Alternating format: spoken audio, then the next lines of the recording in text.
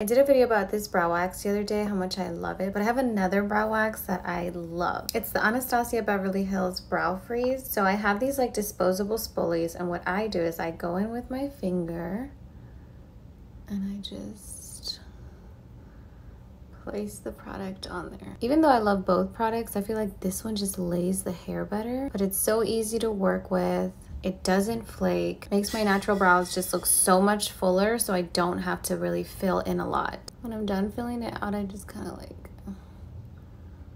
lay it. Before and after. No wax, wax. Now I'm just gonna fill them a little bit more using the ABH Dip Brow Pomade. And these are the finished brows. Natural, full looking brows. Mwah. I'm gonna tag it below.